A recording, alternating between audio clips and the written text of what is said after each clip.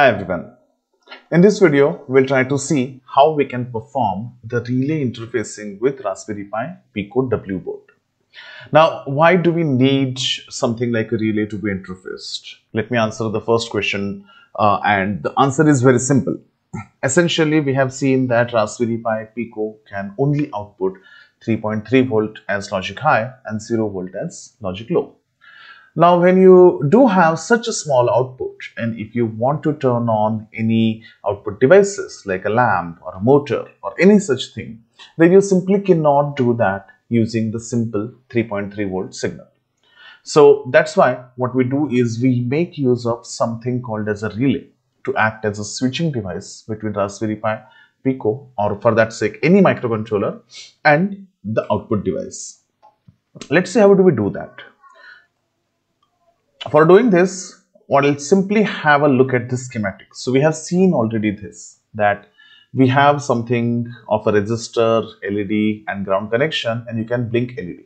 We also have seen a program output of the same connected to GPIO 26 over here.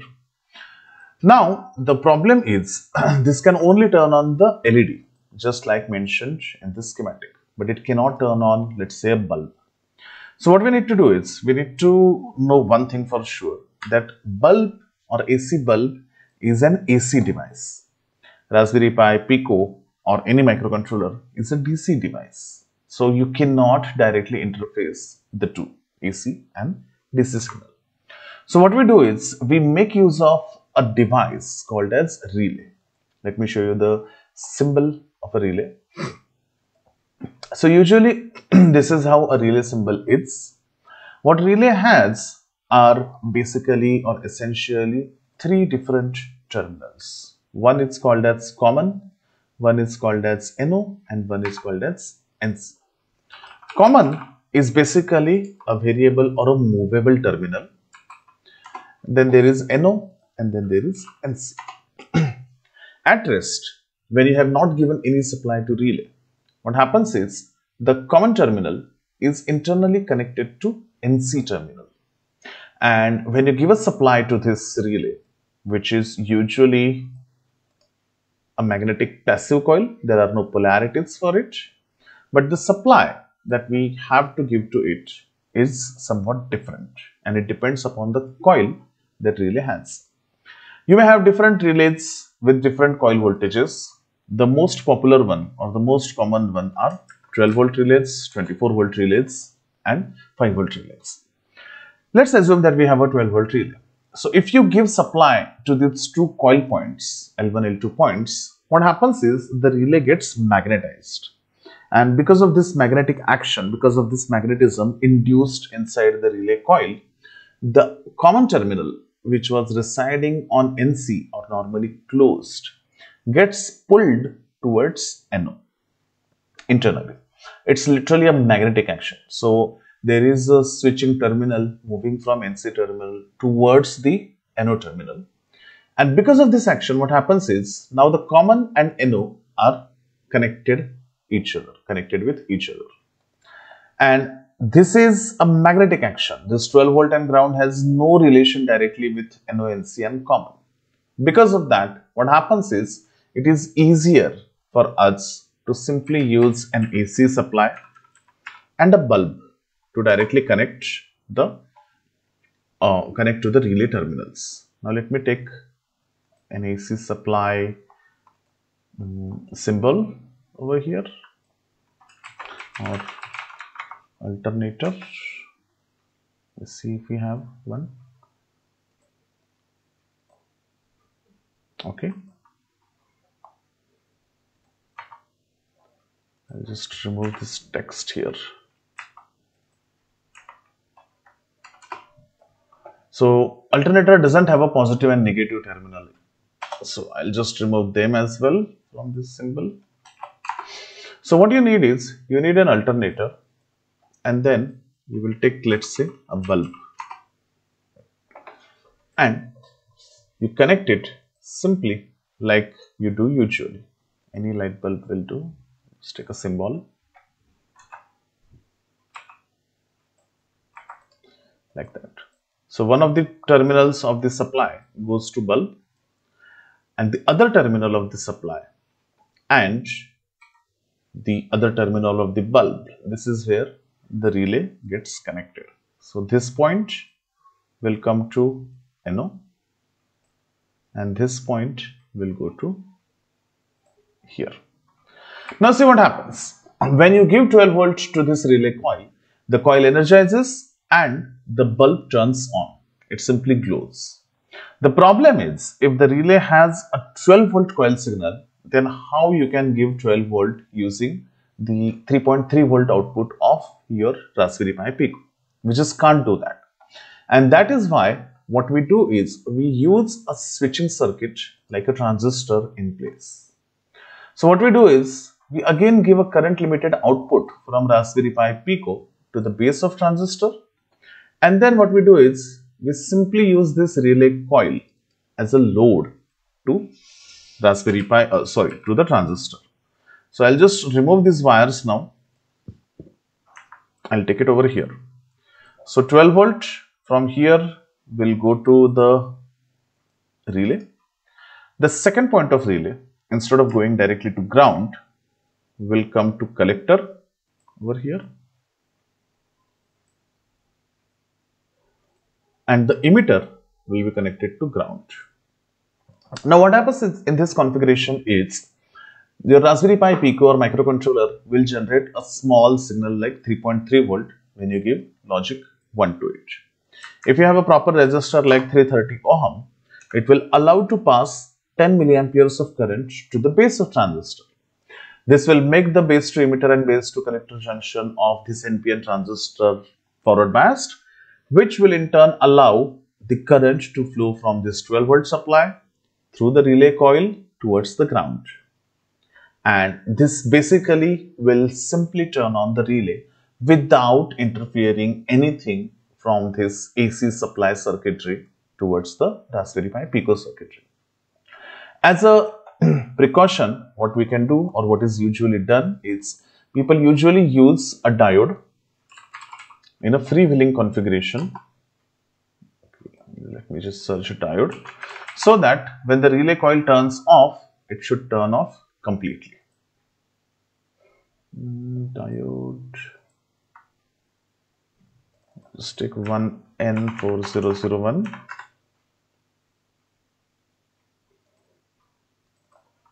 And this diode is connected in a reverse fashion. So I'll just extend this wire to accommodate the diode in between.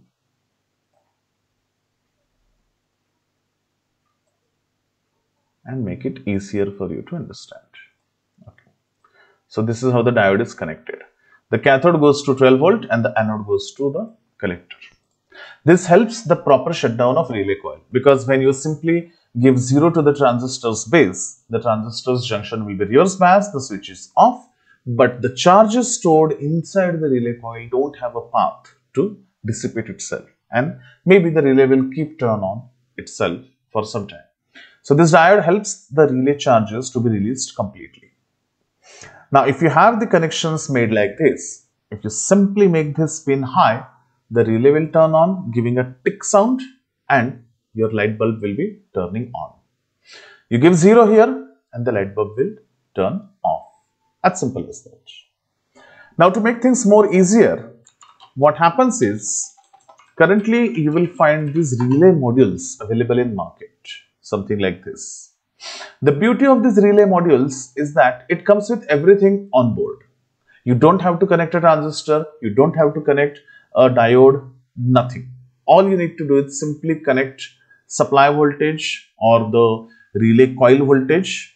In my case it's 12 volt, in this case it's 5 volt relay voltage. Then you need to give your input signal and you need to connect ground here, and this relay will turn on and off. Here on this side you will find the NONCN common terminal, using which you can perform the connections as I was showing you. In terms of the program, there is no change at all, but what I'll do is I will definitely simply remove these lines from the code for now, so that I can experiment what happens when I give 1 to it and what happens when I give 0 to it. So I'll just save this code I'll stop it first and then I'll save it. And now what I'll do is I'll turn on my camera. Now you can see this is the relay module that I have. These are the NO, NC and common connections. This is where you should connect the bulb wiring and the power cord. So my connections are very simple. One point of the AC supply, you can see here, the yellow wire is going to relay. The second point of AC supply, which is going through the pink wire, sorry, one point is going to this blue wire is going to bulb. Second point of bulb is coming to relay, and another point of AC supply is going back to relay. These are the terminals over here. Make sure the wire is unplugged when you check like this. So one is connected to N and another one is connected to the middle terminal, that is common. And these are my relay connections. So this is a 12 volt operating relay. So I have a 12 volt breadboard power supply here. I am giving 12 volt to the relay from this pin. I am connecting or making the ground of 12 volt supply and Raspberry Pi PICO same. And this is my input signal which will go to the relay, if you can see here. And this is the pin that I'll connect to Raspberry Pi PICO's same pin, GPIO 26. Now I don't need this LED and I don't need this resistor either. These are from my LED blinking experiment. So I'll just remove them. Now let's keep the LED value to be 0 and let's play this code. Okay. And now I will connect it over here. Now can you see anything here? No, because the value that we have given is 0. Now what I'll do is I'll give the value from 0 to 1 here and play it. Did you heard a tick sound? I'm just going to make it 0 again. I'm going to play it again. And now I'm going to keep the mic close to the relay so that you can hear it well. This is my mic, making it 1. And I'm going to play it.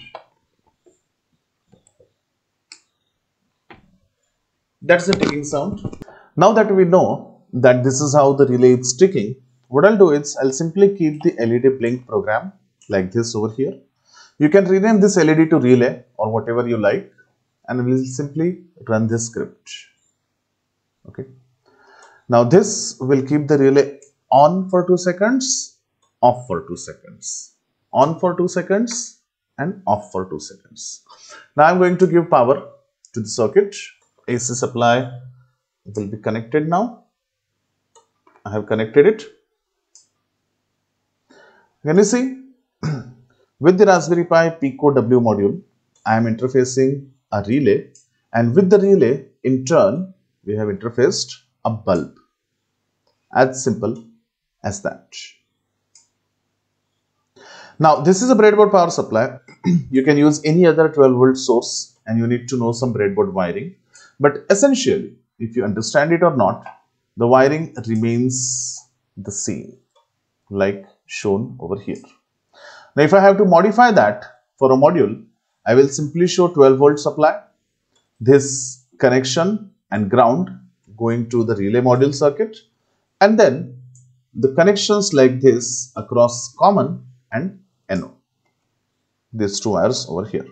You should not touch it when the video or any experimentation is going on. So please play this experiment safely and see for the relay experiment yourself.